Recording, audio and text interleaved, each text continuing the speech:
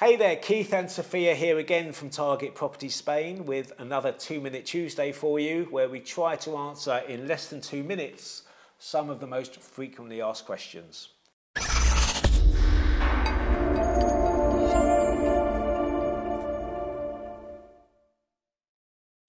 Sophia, what's today's question? What are the buying costs? Buying costs. Okay, so buying costs differ depending on whether you're buying a new property or a second-hand or resale property.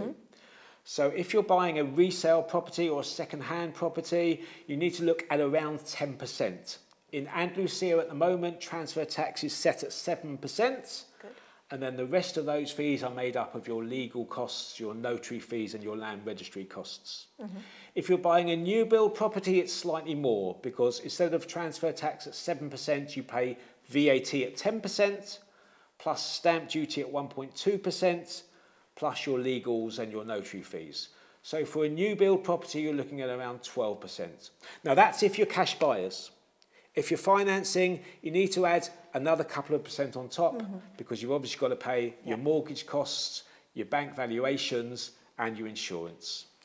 That, in a nutshell, is your buying costs. Catch us next time for another 2-Minute Tuesday.